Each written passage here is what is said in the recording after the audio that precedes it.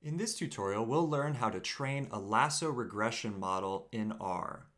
So to get started, let's first go to RStudio. You'll see that our console window is already open, but let's go ahead and go to File, New File, RScript to open up an RScript editor window here. And I'll make some notes here, at least to begin with. I'm going to walk you through conceptually, just very briefly, what we're going to be doing with lasso regression and how we're going to apply lasso regression within a k-fold cross-validation framework. So what we're talking about here is lasso regression in R. And so what does lasso stand for? Well, lasso is going to stand for least absolute shrinkage and selection operator. And as I walk through conceptually what lasso regression does, hopefully that label, that name, least absolute shrinkage and selection operator becomes a little bit more clear. And I also want to make a note here that we are building, or let's say training, a lasso regression in this particular tutorial using a k-fold cross-validation framework. So this is one of the common frameworks that you can employ, and I'll talk about this a little bit later on, as well as demonstrate how we're actually going to train a lasso regression model using k-fold cross-validation.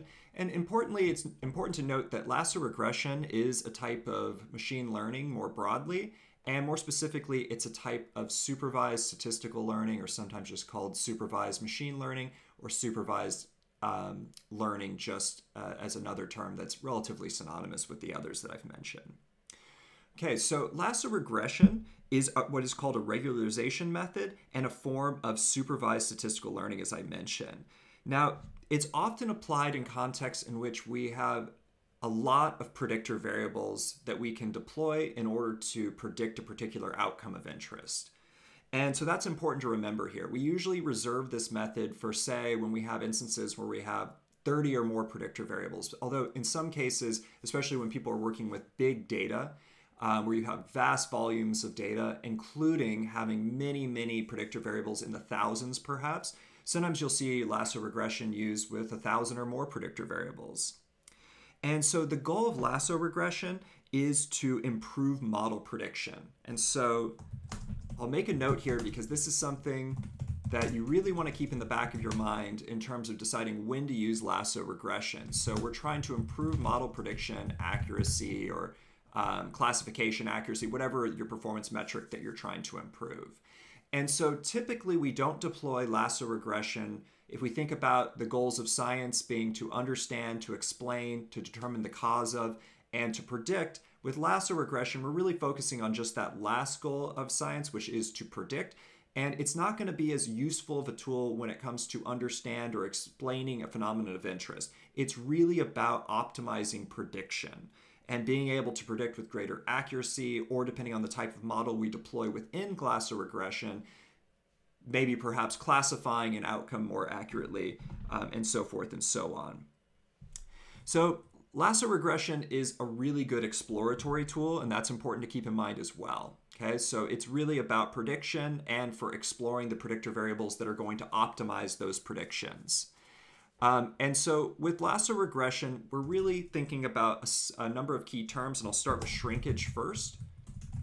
And so with lasso regression, it's only going to select the most important predictor variables for an outcome by shrinking the regression coefficients associated with the least important predictor variables down to 0. Okay? And in doing so, lasso regression can reduce the amount of shrinkage that occurs when a trained model is applied to new or fresh data.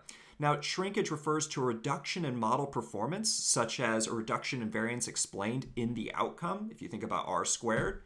And so it's that reduction in model performance when the model itself is applied to data from a new sample. So data that has not yet been seen by that model is another way of saying that. So in general, lasso regression is most often applied for the following reasons. The first reason is, in addition to just avoiding shrinkage or reducing the amount of shrinkage more generally, is to avoid, we want to avoid overfitting the model. So whatever model we end up training, we want to avoid overfitting the model to the training data, okay? And so this is something that happens. We can make specify models that predict extremely well, or in other words, explain the outcome or are very accurate within the data that we've actually trained them on.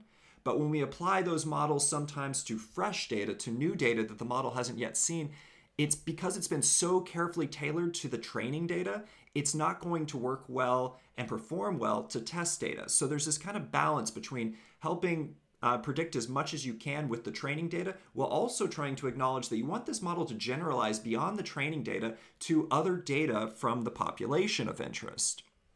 So that's one thing that we want to avoid and that we can avoid using lasso regression, is we can avoid overfitting the model, which typically means that our model is going to be more predictive of a particular outcome when we apply it to new data.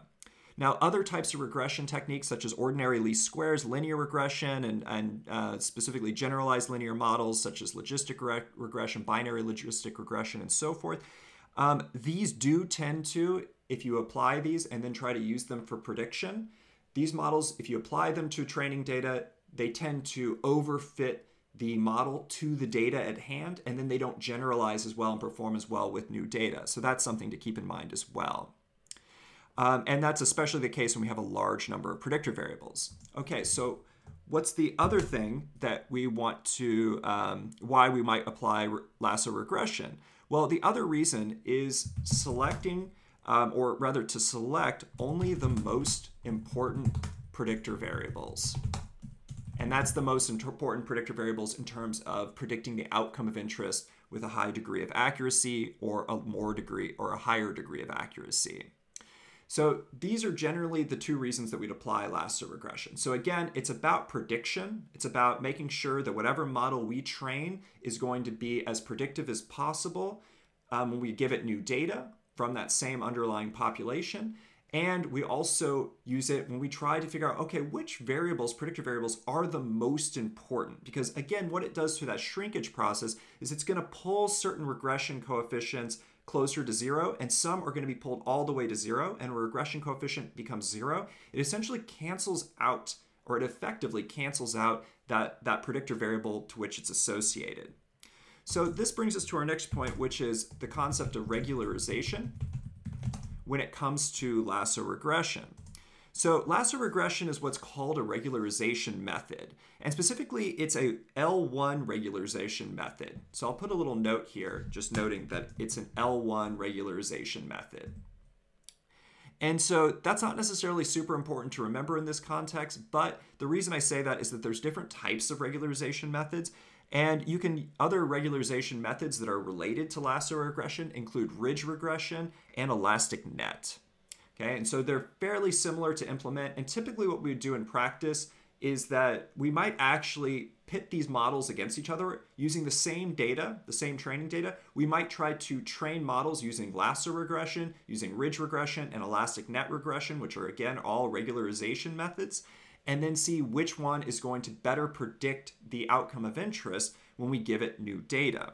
Okay, so what do I mean by a regularization method? Well, the purpose of a regularization method is to actually reduce the variance of the parameters estimates, which are going to be your regression coefficients in this context.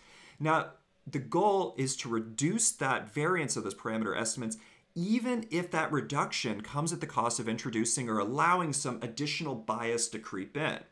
Okay, so ultimately this means finding that optimal level of model complexity. And we'll revisit these concepts of variance and bias in just a moment, but I'll just make a quick note here for your own records that we're trying to reduce variance in parameter estimates, even if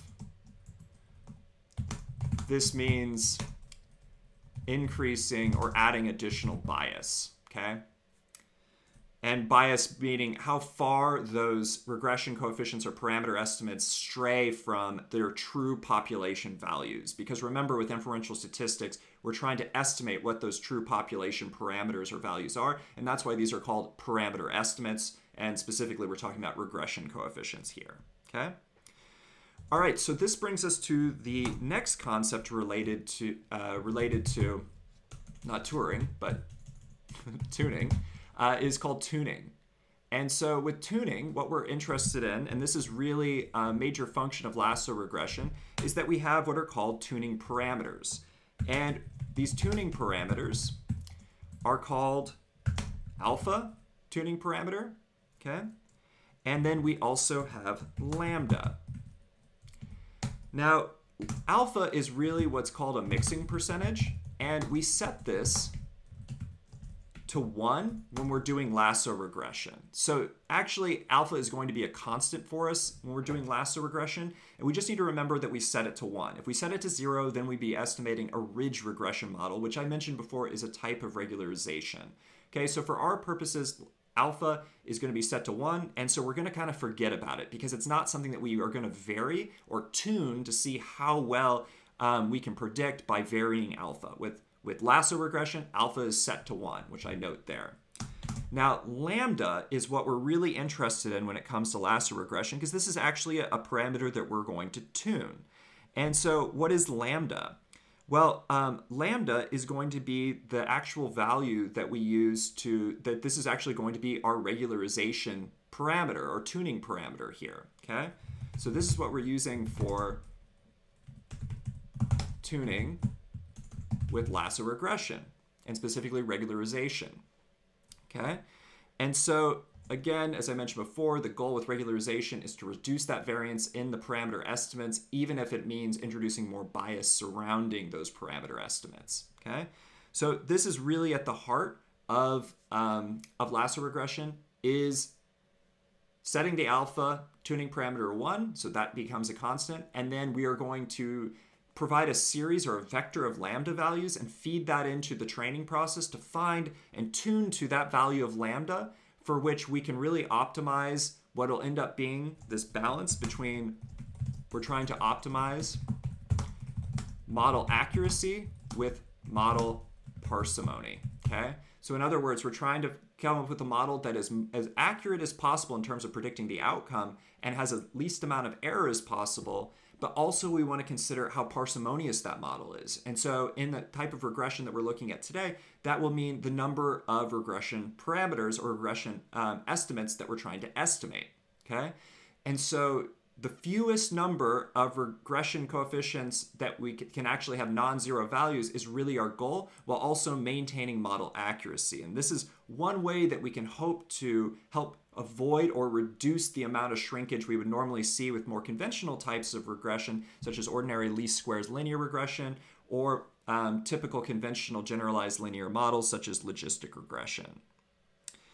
Okay, so again, we're trying to focus on reducing variance even if it comes at the expense of bias. So, and how do we achieve this optimal level of model accuracy compared to model parsimony? Well, finding that optimal balance between those is really about identifying what is called, often referred to as the optimal lambda value, and sometimes it's called the best lambda value. This is really what we're striving to, is to tune the model to find that balance there where we can have a model that's, again, going to be as accurate as possible while also being as parsimonious as possible as well. Okay? So that is the focus here that we're going to be doing today, is trying to, when we're training the model, we're going to be running the model through a number of iterations, and we'll be doing this within k-fold cross-validation, with the end goal being to identify what is that optimal lambda value, and then we're going to use that lambda value to then estimate the model when we give it new data. So that's what we're trying to do here. We're trying to tune that. So how do we find that optimal lambda value? Well, the type of outcome or metric, model performance metric that we're going to focus on is really what we're going to use to set that, to find that optimal level of lambda. And there's a number of different performance metrics that we might focus on. So if we're focusing on linear models, so if we want to use lasso regression to, let's say, predict a continuous outcome variable like job performance or something like that, then we typically would focus on what is called root mean squared error as a performance metric, which RMSE, or we could also focus on R squared, which I'm sure you're familiar with, which would be variance explained in the outcome by the model. And also there is, we can also focus, sometimes you'll see mean squared error used as well. Although typically we tend to focus more on using root mean squared error, which is a little bit more interpretable. So you can use either, but typically we use root mean squared or RMSE today. That tends to be the one that we focus on. And then if we were to have, let's say, a generalized linear model form of lasso regression, where let's say we're trying to estimate a binary logistic regression model, meaning that we have two levels or a dichotomous outcome variable, then we typically would use either Cohen's kappa as our performance metric in order to identify, again, what that optimal lambda value is, so Cohen's kappa, or a classification accuracy. Okay, and so really there's going to be defaults, and I'll show you that today, what the defaults are within the functions that we're going to be applying today. But you can manually select which ones of these that you want your model to focus on when it's tuning the lambda parameter and finding that optimal value. Okay, but typically, let's say if you're using root mean square error, RMSE, the goal is going to be to find that lambda value that finds a minimal value of RMSE. You could also set it to so that it finds within one standard error, that minimal value of RMSE, and finds the optimal lambda value within that. Okay. All right, so those are the model performance metrics that help us identify the optimal lambda value. And the next thing to consider is the model type selection.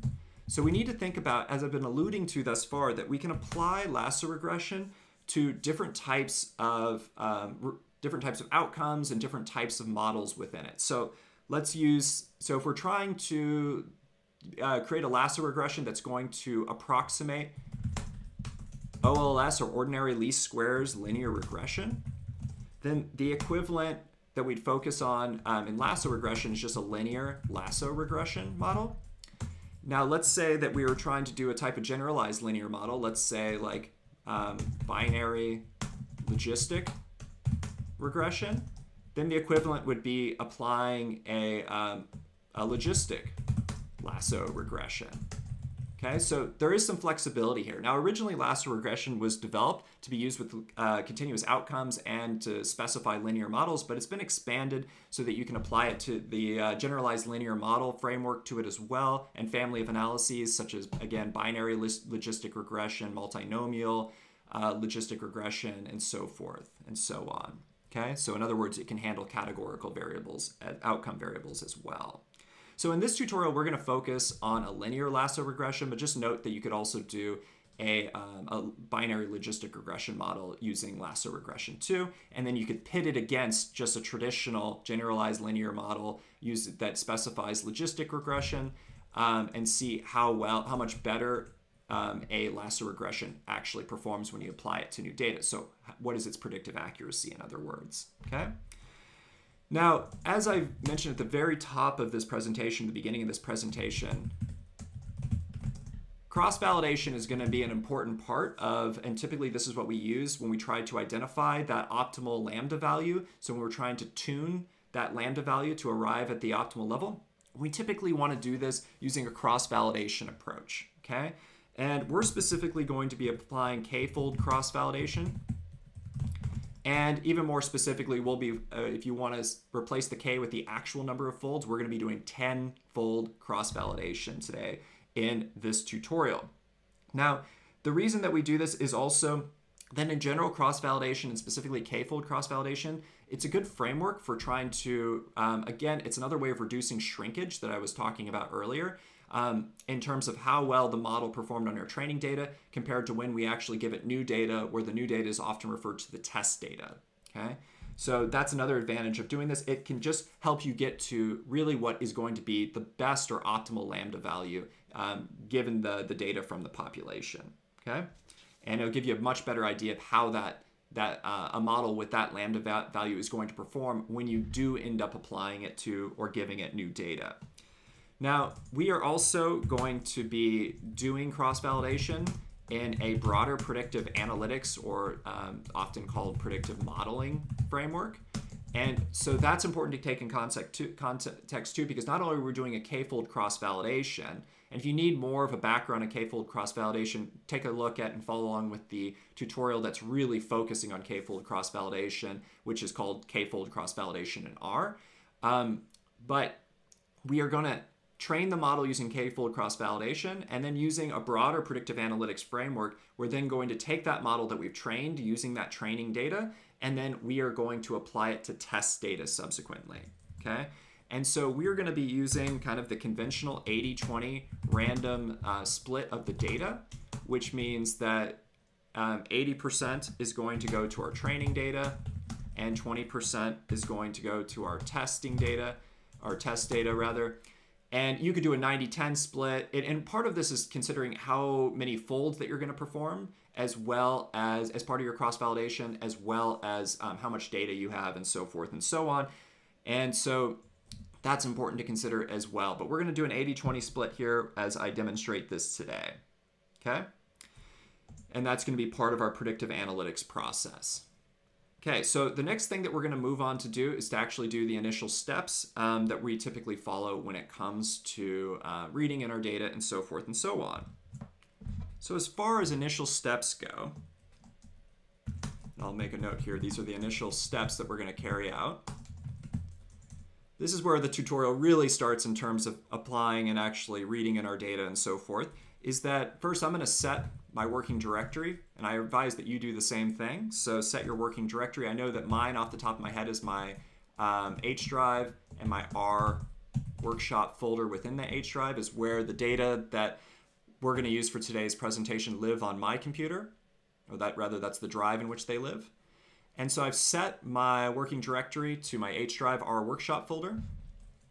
The next thing that I'm going to do is read in the data. So I'm going to access the library function, and specifically use the library function to access the reader package. And this is the reader package from the tidyverse, and I'm going to run that. And here you can see that I ran it. I had already installed this, but if you hadn't installed the reader package before, you would just do install packages, reader, and you would run that there before you use the library function. Or if you need to update that package, that's another way of doing that. Okay, so we're going to read in the data, and I'm going to just name this data something really simple, this data frame object that we're about to read in. And specifically we're reading in, it's technically, because we're using the reader package and the read_CSV function, it's going to be what's called a tibble, which is fairly specific to the tidyverse universe packages. It's a more, I guess you could say, advanced form of a data frame object. And so we'll read that in. And we'll use the left-handed arrow operator here to read it in as df, lowercase df, and that'll be our data frame object. And again, we're going to use the read_CSV function from that reader package. And I know that the name of this data file that I've saved to my working directory, which is again my H drive and R workshop folder, is just lasso, all undercase, or lowercase rather, .csv. Okay, so let's run that. Open up the data here, and now you can see that we have 1,000 observations. So let's say that's 1,000 employees or cases and 37 variables. And so let's view the data here. And you can see that automatically deployed the view function with a capital V. And the variables we have access to here, y is going to be our outcome here. Note that it's all the letters here are lowercase, so it's y, x1. So x1 through x36, these are our 36 predictor variables here. There's no real context here that we're focusing on in this tutorial. From a human resource management perspective, we're just going to assume that these are all variables. And the reason I did this, these are all variables that would be relevant. Let's say this is an outcome we care about. It's a continuous outcome in this case.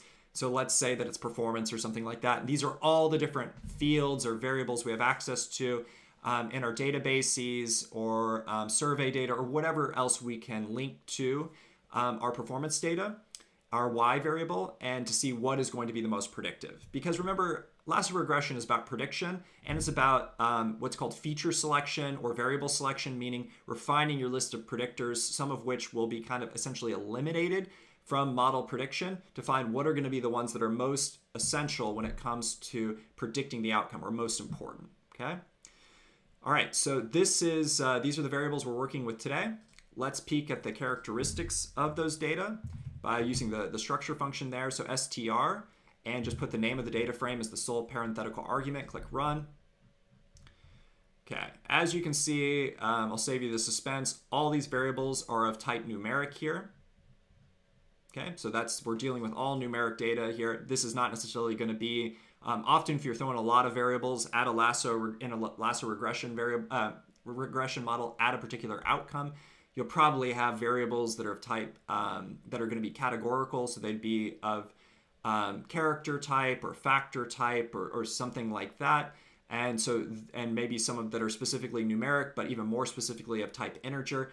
And so this is just a toy example here, but that's just something to consider too, is that you probably in real life might have a variety of different types of variable types as predictors in your model. Okay, so we've now successfully done that. And for the purposes of this tutorial, we're going to assume that all the statistical assumptions of linear regression have been met. And that's another thing to note with lasso regression, is that because you can deploy different types of models within lasso regression, so as I mentioned before, we're going to do linear lasso regression today. Alternatively, you could do logistic regression as well within lasso regression. You really need to adhere to the statistical assumptions that need to be met for those types of regression. Now, with that said, lasso regression is actually a pretty good technique when it comes to addressing multicollinearity. And this is addressed by the way in which it shrinks the parameter estimates closer to zero, and some of which actually go to zero. So if you have two overlapping variables, it's typically going to pull one or both of those closer to zero, and this can actually reduce the amount of collinearity in terms of the parameter estimates and regression coefficients themselves. Okay, but just make sure that the statistical assumptions have been met. So we're going to assume that they've been met here for this linear regression model. And now the next thing that we're going to do, and I'm going to do several asterisks here so this stands out for us, is that we are going to be partitioning the data. Okay, and so why are we partitioning the data? Well, this is to make sure that we have that training data frame and a test data frame. So I mentioned earlier this idea of an 80-20% split in terms of 80% of the cases being randomly assigned to our training data and 20% to the test data. This is so we can deploy what would be considered a true predictive modeling or predictive analytics framework. Okay, so the first thing that we're going to do is, if you haven't already, and I'm going to put a pound sign in front of this because I have already. If you haven't already, you will need to install the Caret package. Okay. And it's just Caret, C-A-R-E-T, all lowercase. And so if you do need to run that, you would just not put the hashtag in front of it and just install that package. Or if you need to update it, you would want to do that now before you use the library function to access that Caret package. And so I've already recently installed the Caret package and updated it. So I'm just going to use a library function to access the functions within the Caret package. So I just enter the name of Caret as the sole parenthetical argument and run that. Sometimes it takes a second for this to load. And so you can see there, finally, we got the stop sign to go away there in our console window. So we're ready. Okay, so what we're going to be doing next is we're going to use the create data partition function from the Caret package, and we're going to use this to partition, which is just another way of saying splitting the data, such that 80% of the cases will be randomly assigned to one split. That's going to be our training data frame, and then the remaining 20% will be assigned to the other split. Okay. Now, before doing this, though, it's advisable to set a seed. Okay, so this is setting what's called, sometimes referred to as setting a random seed. And I'm just going to, you can put whatever numeric value you want in there. I'm just going to put the integer 1985 here, or 1985. You can put whatever you want. By putting a specific integer numeric value in here, what you're doing is you're allowing your results to be reproducible, because we're doing a random split right now. We're about to do a random split. And what that means is that it would be inherently random, and if you didn't set the seed, you wouldn't be able to reproduce the same results if you reran your script multiple times. This allows us to reproduce the results each time. So in a sense, what we're about to do is not truly random if we're able to set this seed here, but essentially that's what's happening behind the scenes. And so make sure that you, and we'll use the set.seed argument again from base R a little bit later on before we perform our k-fold cross-validation. But for now, we're going to do it before we randomly partition or split the data. Okay. So the next thing that we're going to do is we are going to partition, which again is just another word for saying, another way of saying split, and create what's called we'll call an index matrix of selected values, okay? And so to do so, we're going to create an object, and I'm just arbitrarily calling this index, all lowercase, and I'm assigning what we're, this index matrix we're about to create to this index object using the left-handed arrow operator. And we're going to use the create data partition function from the caret package. So it's create data partition with a capital D for data, capital P for partition. And as the first argument, we specify the name of our data frame, followed by $, and our outcome variable of interest, which here is y, okay? So it's name of your data frame, and then $, and the name of your outcome variable. And as you can see here, what this is saying is we're saying that this outcome variable here belongs to this data frame, and that's what the $sign operator, how it operates. Okay, so the next argument, the second argument, we're going to say P is set to 0.8. Okay, so this is where we're saying, okay, what is the size of this partition? So here we're saying that 80%, or a proportion of 0.8 of the cases, are going to be randomly assigned to this index matrix object that we are about to create here. Okay, so if you wanted to do a 90-10 split, you would put 0.9 here. Okay, but we're going to do 0.8. And then the next object is list equals false. Okay, and what we're saying here is by list not being equal to true, so by default, then that means list is equal to false here. It says that we don't want a list, we want a matrix object here. Okay, and then finally, the last argument is going to be times equals 1, and this is just saying we want to only split or partition the data once. Okay, so we'll do one split where we say 80% of the data get assigned to this index matrix we're about to create here. Okay, so let's create that index matrix by running this. And now you'll see we have a matrix object here. Okay, and this, by default, it'll say resample 1 typically. And what you'll see is that in our data frame, remember we have these row numbers here, which is not part of a formal variable. It's just in R, it's a reference here. So these are the row numbers. And so you see it's sequential 1, 2, 3, 4, 5, 6, 7, all the way up to 1,000 for the 1,000 observations or cases we have in this particular data frame. If we look at our index object here, this matrix, we'll see that now these are the corresponding row numbers in this resample column from this data frame object. And you'll see instead of going sequentially from 1, 2, 3, 4, 5, 6, 7 all the way to 1,000, it goes 1, 2, skips 3 to 4, 5, skips 6, 7 to 8. And so this is our random 80% selection that we just specified. Now, one of the things that I've noticed with this create data partition function is that sometimes it's not going to give you exactly 80%. So we have 1,000 observations here, so 80% would be 800 exactly. Here we get 801. It's not a huge deal here.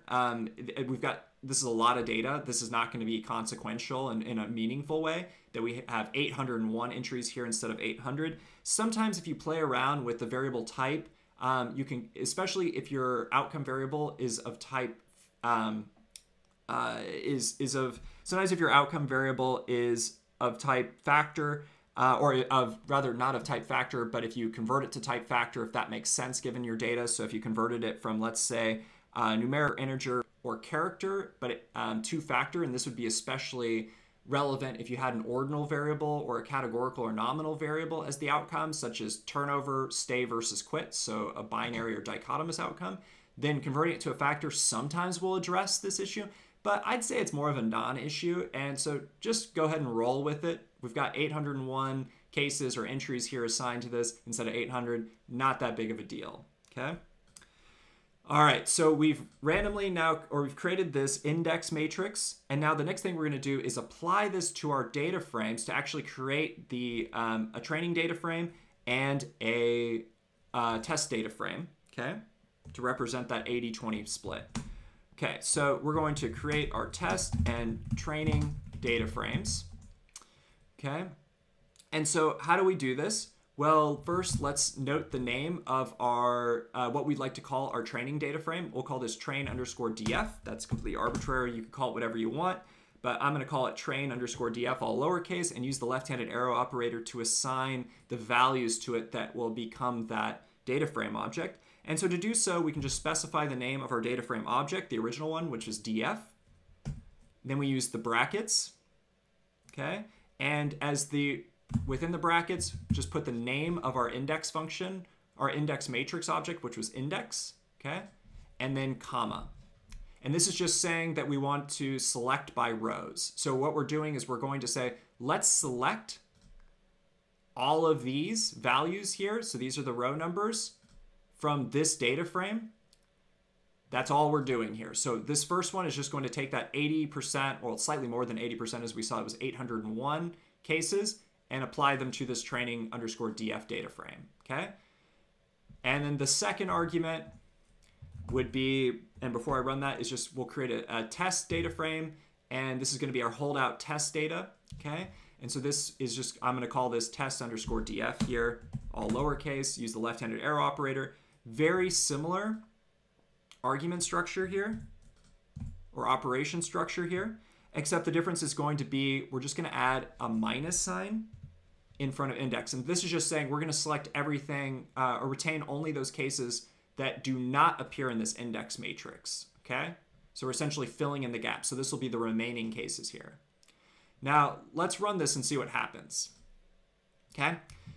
If you get an error message like this, which I was anticipating, this indicates that our data frame object is not playing nicely with this notation here and with our index matrix object that we've created.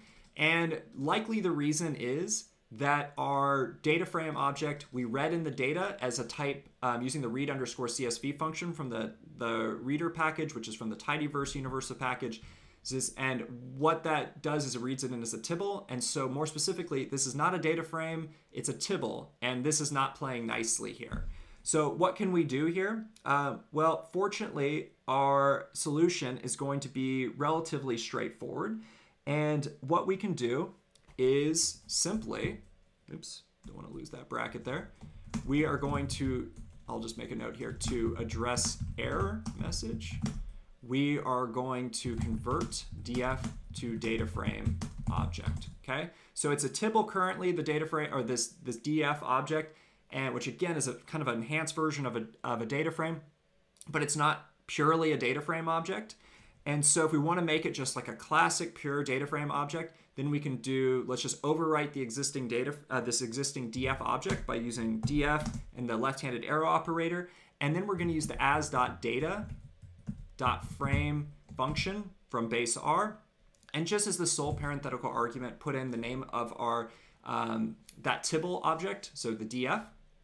Click run.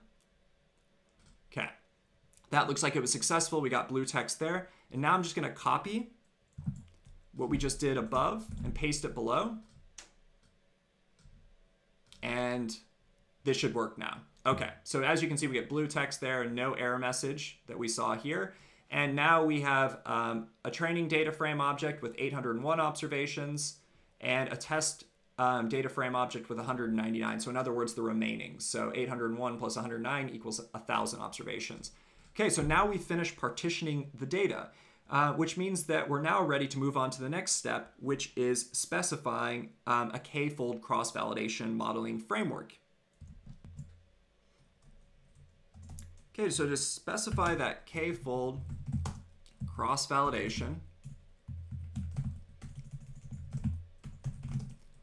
and specifically, we're going to do a 10-fold cross-validation, given that we have access to so much data. So we have access to 1,000, or rather 801 observations within our training data frame, which is what we're going to apply the k-fold cross-validation to, and specifically the 10-fold cross-validation.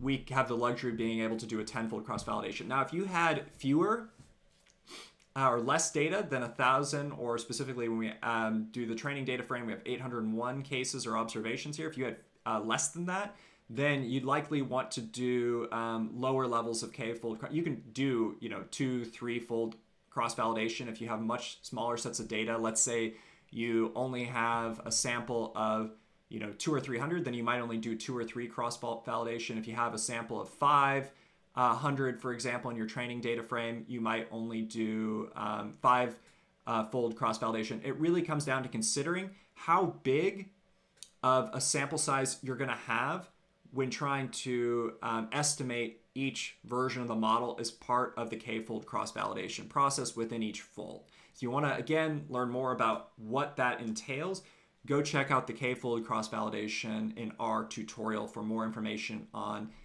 k-fold cross-validation specifically. Because k-fold cross-validation is not the focal point of this tutorial, we're really focusing on just using it as a framework for training our lasso regression. I'm not going to provide a lot of explanation around it. So again, go to that k-fold cross-validation in our tutorial if you want to learn more about it. Okay, so what we're going to do, and I'll add some more hashtags there so that stands out a little bit more. We're going to start off by specifying that we want to do a 10-fold cross-validation as a training method. Okay, which in other words is just a framework for training our model. Okay, and so we're going to use what's called the train control function from the caret package. And first we need and we're going to create an object that we can assign all the training information to. So the training method information and all our specifications for our k-fold cross-validation. And so I'm going to create an object just called control specs, so just abbreviated CTRL SPECS, all lowercase.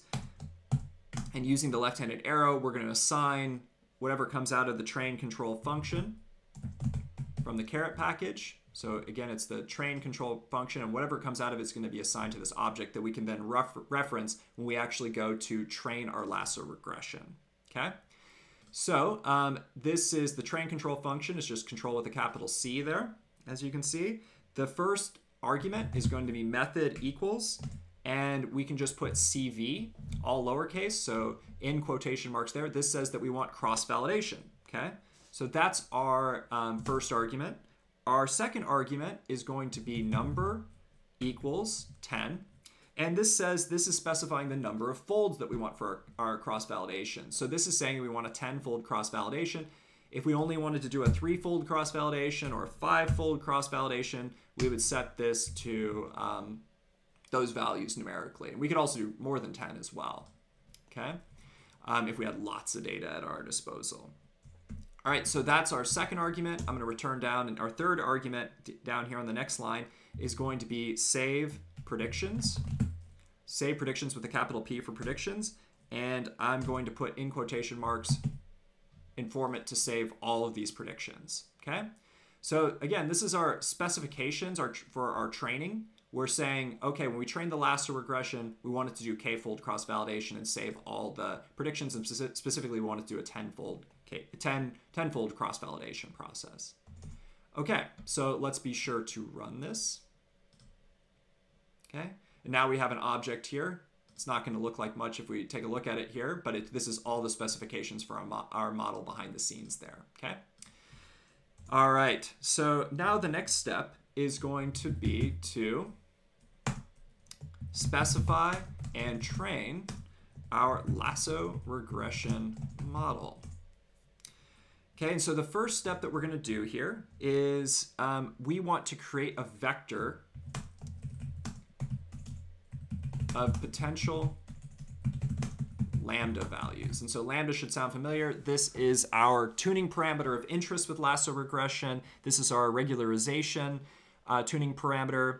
And so specifically what we're going to do is just using the idea that we can assign vector values to a particular object name. We're just going to create an object. I'm going to call it lambda underscore vector, all lowercase. And I'm going to assign a sequence of potential lambda values to this vector. Now, here's what I recommend doing here is if you do 10 to the power of, using the upward caret here, so 10 to the power of, and then we're going to create a sequence here of values to be the exponent, okay? So this is 10 to the power of this, of a sequence of exponents here, okay? And I'm going to say these sequences are going to range from +5 to -5, okay? And the length argument is going to be 500.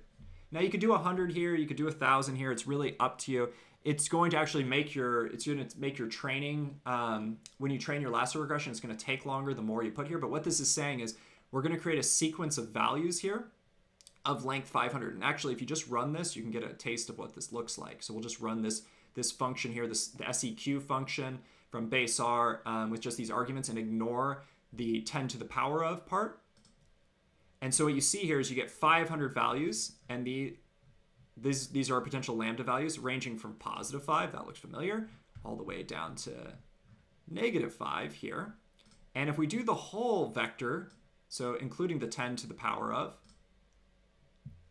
now we get still 500 values, but this is 10 to the power of whatever the values, and it just repeats through all 500 values there, okay? And again, we're going to assign this whole sequence here to the lambda vector object so we can reference it subsequently in our model training function. So let's go ahead and run this. So now we have our lambda vector. Okay, and if you just click on it here, or if you notice here, we have 500 values, and these are the values that we saw over here. All right, so this is overkill, this range that I'm providing here, but I think it's just to be on the safe side, you can provide more length here. Other people will do like 3 to -2, and they might only do 100 values here, so the length would be 100. That's going to give you a little bit less refinement in terms of the increments between the lambda values. That's probably inconsequential for the most part. At the same time, we have the computational power today to do these things fairly easily, so why not? Okay. All right. The next thing that we're going to do is we are going to set a seed again. Okay. And we're just going to use that set.seed function from base R. And so I'll do set.seed. I'll put the same numeric value here. And this is going to be so we have reproducible model training so we can get the same results every time we run. You just want to make sure you run the set seed immediately before running the function that I'm about to describe to you. Okay, so what we're going to do now is actually specify our lasso regression model that's going to be estimated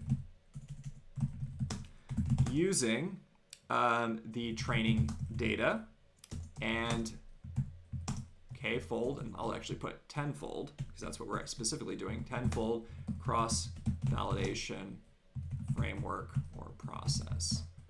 Okay. So that's what we're doing now is we're actually going to specify, finally we're here, we're going to specify that lasso regression model.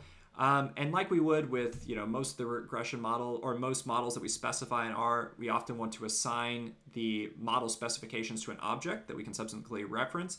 So I'm going to do model 1 is what I'm going to call it, just model 1, and that's partly because later on in this tutorial, if you'd like, there's an optional component where I can show you how to do all this using OLS regression. Okay. Okay. So let's do model 1 here. That's going to be our name. And use a left-handed arrow operator to assign what we end up, our model specifications, what we end up training to this model 1 object. And we're going to use the train all lowercase function, that's TRAIN, from the caret package. And the first argument is going to be simply specifying our model. So we put our outcome variable first. So in this case, it's y for us, lowercase y, and then the tilde to say y regressed on what.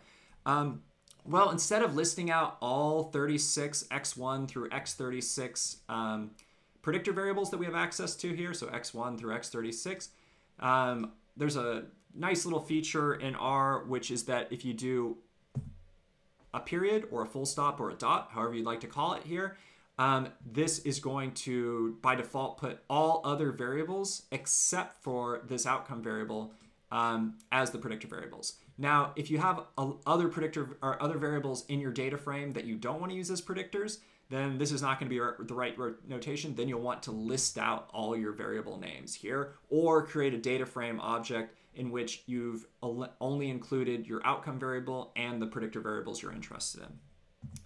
Okay, so that's our first argument here. The second argument will probably seem familiar. It's just going to be data equals. And we're going to train the model on our training data frame, so the training data. So it's just data equals train underscore df. So we're referencing this object here that we created using our data partitioning process.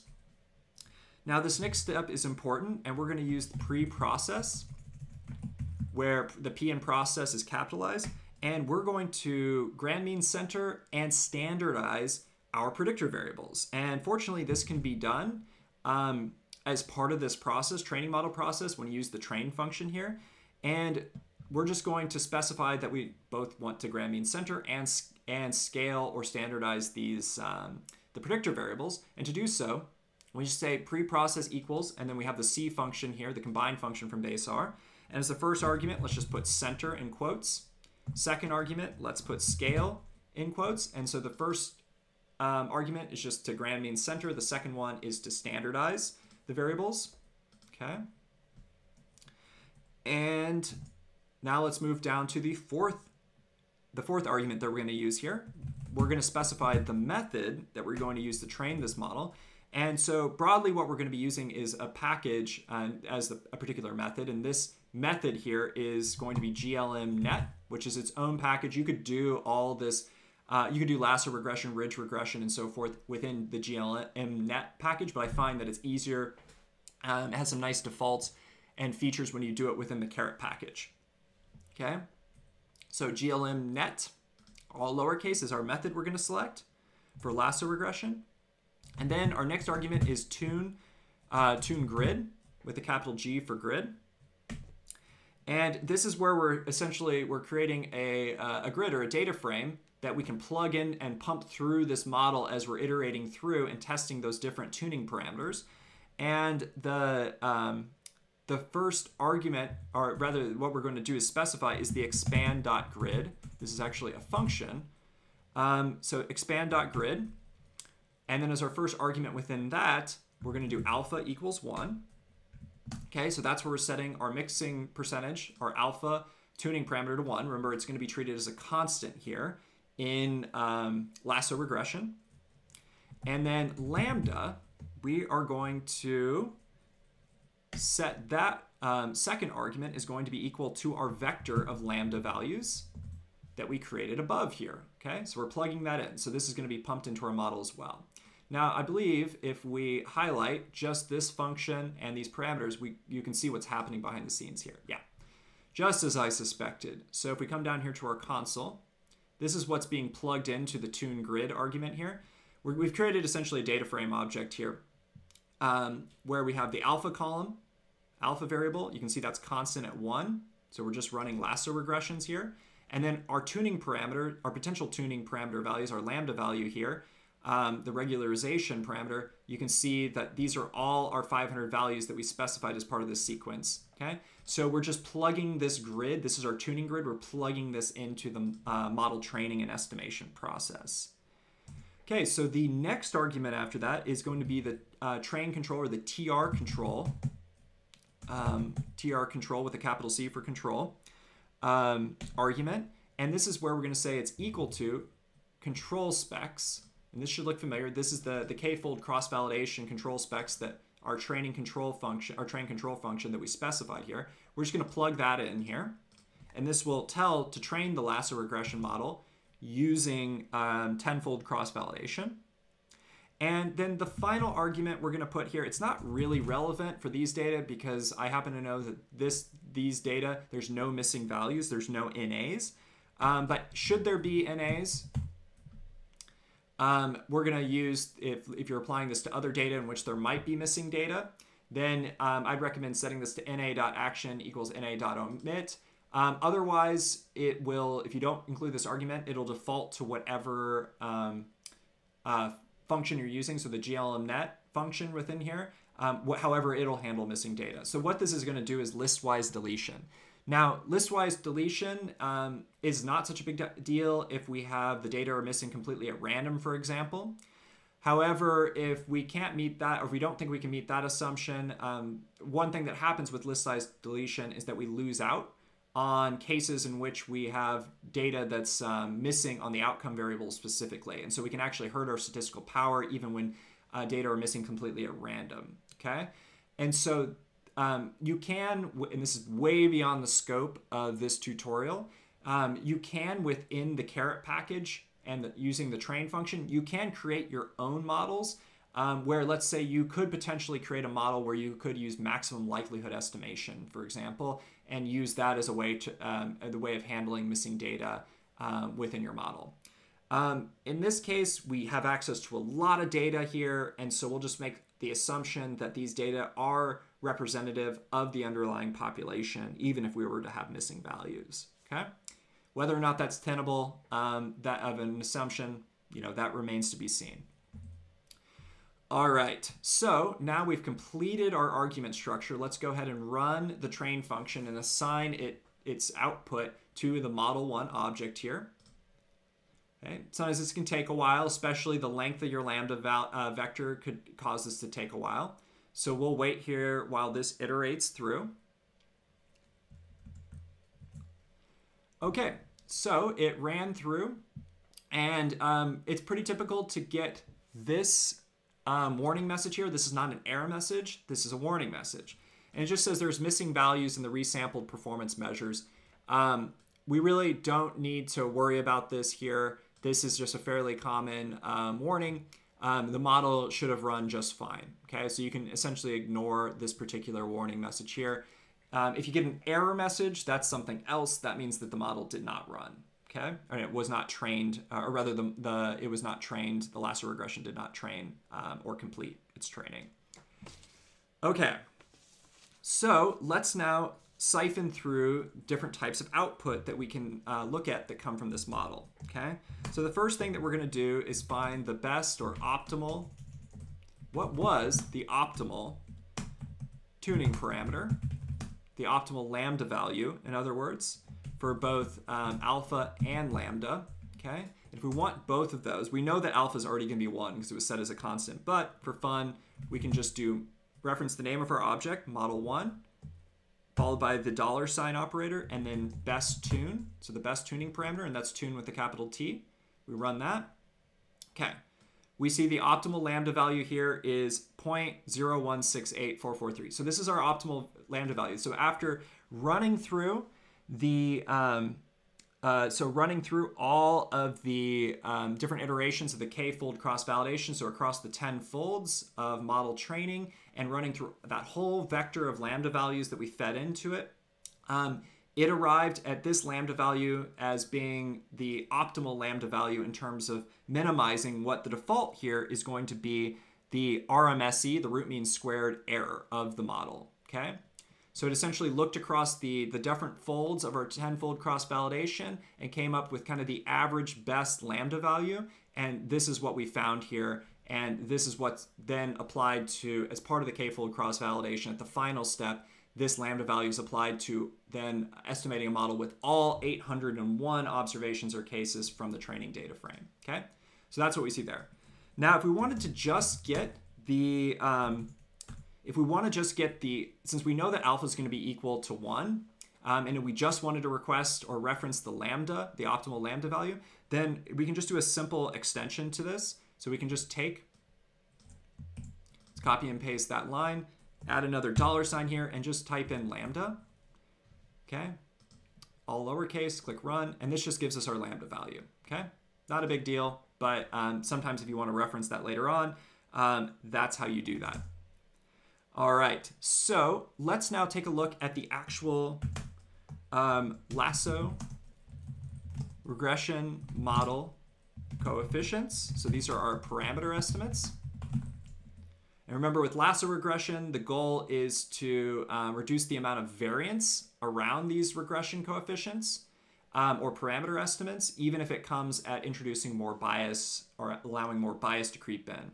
Okay, and so let's the way that we're going to do this is we're going to use the coef for coefficients function from base R. It comes standard with R. And as the first argument, we're going to specify the name of our model, which is model 1, object that we specified above.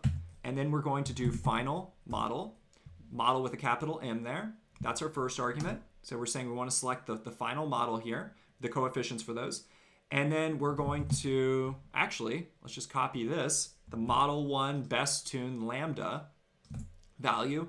We're going to say select.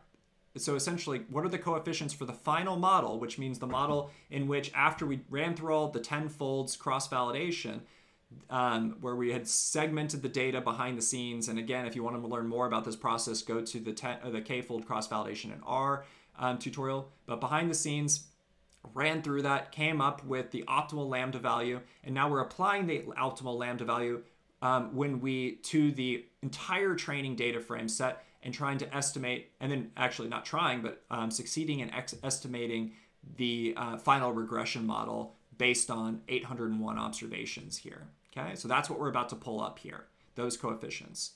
So let's click run here. Okay, so as our output, you can see here we get this sparse matrix, and we get our intercept value here. Okay, and notice that all these values are in scientific notation, so that's just one thing to consider there. And actually, I think if we use the round function, I'm not entirely sure if this is going to work with a sparse parameter object, but let's see. So the round function, first argument is the data, second argument is the digits after 0, the places after the decimal place. Let's see if this works. Okay, yeah, so that worked. So that's just the round function from base R. And so this makes it a little bit easier to interpret outside of scientific notation. So here's our intercept value. Here are the different regression coefficients, and you'll notice that some regression coefficients have periods or full stops or just dots here instead of actual regression coefficients. And again, these are parameter estimates, these regression coefficients. And what this is doing, this is where that shrinkage, this regularization process and this shrinkage from the LASSO regression, remember it's pulling the regression coefficients closer to 0, and some of them it's actually zeroing out. The smallest ones it's zeroing out, which means it's eliminating these as predictors in the model. So this is how you can see it's a feature selection or variable selection model. Those regression coefficients associated with these predictor variables, like for instance these predictor variables, x1 through x4, were kept in the model. x5 was essentially eliminated from the model because it has no regression coefficient here. Its regression coefficient is 0, in other words. Okay, so you can see how we've reduced the set of originally 36 predictor variables to, I don't know, it looks like we've reduced it down by 10 to 15 or so. So we've simplified this model. So we've created a model that's more parsimonious, in other words. Okay. All right. So moving right along, the next thing that we can do is we can actually plot the outcome, or we can actually plot and create a plot of root mean squared error, the RMSE for our model, in relation to the sequence or the vector of lambda values. So to create that plot, or that of our lambda values, that sequence of lambda values, that vector of lambda values in relation to the root mean squared error, to get a visualization of how we're really trying to optimize that lambda, find that optimal lambda value based on minimizing the root mean squared error, or the RMSE, we can create a plot that looks like the following. Okay, and so we'll plot what is actually going to be the log, or the logarithm of lambda. Okay, and the reason we're using the log of lambda is for visual interpretation purposes. And the root, and I'll just abbreviate that as the root mean squared error. Okay, and so we're going to use the plot function from base R to do this.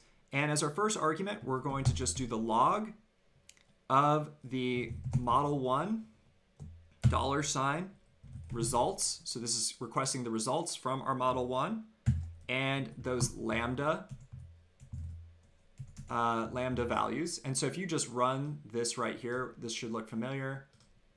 This is just the 500 lambda values that we fed in to that model.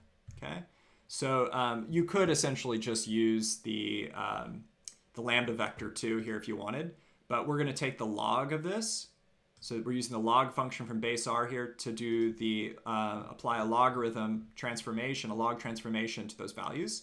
Okay, and again, this is for interpretation purposes. And so that's our first argument. So that's going to be our x-axis values. And then our y-axis values are going to be model 1 $ results again, because we want to request the model results. And then we're just going to request the RMSE. Okay, so the root mean squared residual. That'll be our y-axis. And then I'm going to give some just quick labels. So xlab equals, for the x-axis label, I'm going to say log lambda, just to remind us that this is not the raw lambda values. This is actually a log transformation of them for interpretation. And the x-axis label is going to be, I'll just put RMSE for short, root mean squared error. And I'm just going to, well, let's save this last argument for now. And let's run this and plot it. Okay. So as you can see here, there's this is not really useful information kind of on these tails here. You just see that we kind of reach a steady point with these very negative log lambda values and these very positive ones. So I'm going to adapt this now and just control down, or actually put limits on our x-axis here. So outer limit, so I'm going to do xlim equals, and I'm using the C function from base R, the combined function, to say what the lower limit's going to be, -5, let's say, so like right here, and 0 looks appropriate for the upper limit, so second argument is 0. And let's rerun here. Okay, and I'm going to now pop this out here. And so here you can see the log lambda values here and the root mean squared error. And you can see that we're really trying to minimize. It looks like the minimal root mean squared error is around a log lambda of about -4. Okay, and yeah, so it looks about -4. And you can see that RMSE increases on either side of that. So what is a log lambda, roughly speaking, of -4? This is just ballpark. If we put log -4 in here, so what's the logarithm of -4? Oh, I'm sorry, other way around. So we actually, well, let's do it this way. This will probably be more interpretable here. What we're going to do is let's actually take what was our best tuning lambda value and go the other way and do what's the logarithm of that optimal lambda value, which, if you remember, was like, it was like 0.0168 or something like that. Well, actually, we can just run it right here. So the value was 0.0168. Okay, good memory, David. And if we take the log of that, we'll see it's about -4. Okay, so that jives with and corresponds to what we see here visually. So this is just, you don't need to run this plot, but this is just kind of what's happening behind the scenes. It's searching along, trying to minimize that RMSE, because that's the default performance metric. That's what it was trying to really optimize there. Okay, and just quickly, you could also, I believe you can, let's see here. Oh no, I don't think that's going to come standard. Let's see. Yeah. Oh, yeah. We can throw in r squared here. I'm not going to change the names of the values here, or the y-axis, but let's run that. And so here you can see, alternatively, how it's trying to maximize the r squared value. This should say r squared. I'm just not changing that for convenience. But that's not how we actually train the model. The default we use is it's trying to minimize the error, and specifically the root mean squared error in prediction of the model. Okay. There are ways with the above function that we could go back up here and actually specify that we wanted to have the r squared be the performance metric of focus here. And if that were the case, check out the written tutorial version of this tutorial, and I go provide a little bit more explanation about how to do that. Okay, so that is essentially what we've done thus far. So the next step is that let's actually create a function to calculate the, well, and actually let's go ahead and skip on to, instead of doing that, what I would like to do now is to actually create and compare the variable importance of the different predictor variables in our model. Okay, so let's look at the variable importance. And just remember, this is predictor variable importance. And so there's a function within the caret package called var_imp. So var_imp with the capital I for before IMP. Okay, and here we can just put in the name of our model object, so model1. And so this will give us our variable importance. Okay, so it'll rank the variables in terms of importance from 0 to 100. And it only shows you the 20 most important variables out of 36 by default here. And as you can see, the top one is the x2 predictor variable is considered the most important, followed closely behind by the x8, and so forth and so on down. Now, I actually like to do this. I think visually this can be represented a little bit easier and a little bit easier to interpret, that is. And so let's do a data visualization of variable importance. And this is super easy to implement. If you haven't done this before, install the ggplot2 package. Okay, I've recently done that, so I'm going to put a hashtag in front of it, so I'm not going to run that, but you might need to run it. And then do library ggplot2. And definitely run this function to access ggplot2 and its functions, because specifically we're going to access the ggplot function from the ggplot2 package. And let's just copy that whole function and its argument, put it in the ggplot parentheses here, I'm going to expand out this viewer window here, the plots window, so we can actually see the output. So let's run that. Okay, so now you get you get this plot here, which is really nice, which shows us what we could have seen over here in text, but now we see this visually. So we see x2 is the most important variable. They call the variables features here because remember, Lasso is sometimes described as a feature selection method or variable selection method. And then here we have the level of importance. And anything where you don't see a bar here just indicates that that variable was zeroed out here. So this is how we made the model more parsimonious here. Okay, so that's the data visualization component there. And so the next step that we're going to do is actually see how well our model actually predicts the outcome when we give it new data. Okay, so to see how well, and this is really where we, let's just call this model prediction. Okay, so we've trained the model using tenfold cross-validation. This is specifically a lasso regression model. We found the optimal lambda value. And then we estimated the coefficients and so forth, and we were able to see how well what the model coefficients were on the actual full training data set. Now we're going to see how well our model, in terms of having that lambda value, that we tune this optimal lambda value, when we apply this model that we just this final model we just created here, and we give it new data, how well does it actually predict the outcome? Okay. And so remember way back when we partitioned the data, we created a training data frame, train_df, and we also created a test data frame, test_df. You can see this represented over here. Okay, I just pulled that up there as well. Well, now we're going to apply our model, our final model that we trained from the lasso regression, to the test_df holdout data, the data that the model has not yet seen. Okay, so we're going to create an object. Let's call this predictions1. You could call it whatever you want, but I'm going to call it predictions1 and use the left-handed arrow operator here to assign values to it. And I'm going to use the predict function from base R here. Okay, so predict all lowercase. And as the first argument, we're going to plug in the model information from the model we estimated above, that we trained above rather, the model 1. Okay, the lasso regression model there specifically.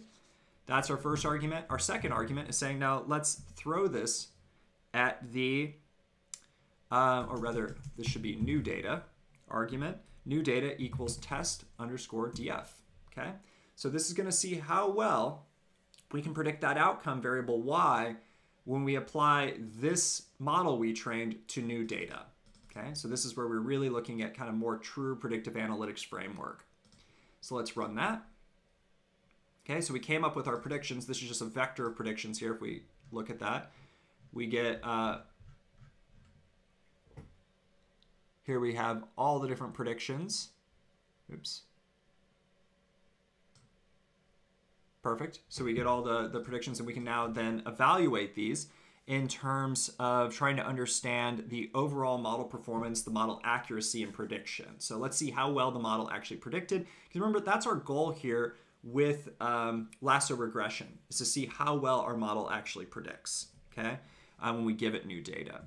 So I'm going to actually create a data frame object that can summarize these results for us. And so the way that we'll do that is, let's make it clear that this model performance or accuracy here is, I'm going to call this data frame object mod1perf, totally arbitrary, but that's what I'm going to call it here, and use the left-handed arrow object to assign the data frame object to it. And I'm going to use the data.frame function from base R to create a data frame.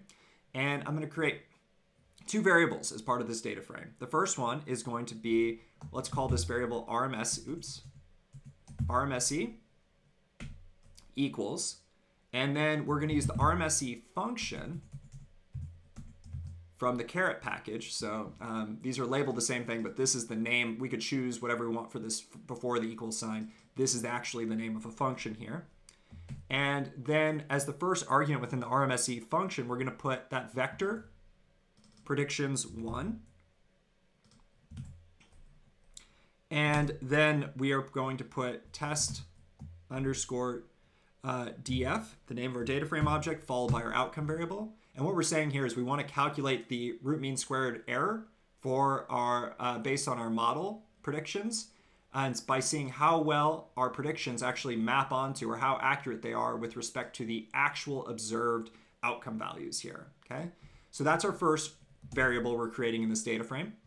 And you could just run, if we just highlight this, run this function by itself. Okay, and oh yeah, sorry, went a little bit. There we go. Okay, so the RMSE is 0.86. So that's our final RMSE. We want as low of an RMSE as possible. By itself, this isn't going to mean a ton. Usually this is better to consider RMSE when we're doing model comparisons. Okay, so what's the second variable in our data frame? Well, let's call this second variable r squared. Okay, we can call this whatever you wanted, but I'm calling this r squared here. And then we're going to use the r, capital R2, which is r squared function from the caret package. And the next thing we're going to do is we're just going to plug in the same arguments from RMSE. So I'll just copy those and put those within the put those within the parentheses here. Okay, so it's the same arguments as we do for RMSE. And so we're just creating a data frame. It's going to have two variables, RMSE, r squared, and you'll see that in a second. We're going to call it this mod1perf data frame object. So let's run this. Okay, so we've created this object here. We could view it in our console like this. Okay, or we could come over here and take a peek at it in this window. So in our console here, you can see we saw the RMSE value already. Here's the r squared value is 0.41. And so the r squared value is a little bit more, because it can be interpreted as an effect size. It's a little bit more easily directly interpretable rather. And so the way that we would do that is usually we use like rules of thumb, like a small would be an r squared of 0.01, a medium would be an r squared of 0.09, and a large would be an r squared of 0.25. Okay, and so that essentially shows us how well our model actually performed here. Now, I'm going to stop here for this version. So I've just showed you how to train a lasso regression model using k-fold cross-validation, and then I showed you how to actually apply the final model with the optimal lambda tuning value to new data. So we can apply that model and knowing what we know about the optimal lambda value to new data, and see how well that model performs that we tuned on the training data when we give it new data, which was our test data. And here we get the model performance metrics or performance indicators here of RMSE, root mean squared error, and the r squared value. Okay. In a subsequent part 2 to this video, if you'd like to continue on, I will show you how this process, how if we use the same data, but instead of using lasso regression, use OLS or ordinary least squares regression, linear regression, how well an OLS linear regression model trained on the same data compares to the lasso regression that we just estimated. Thank you.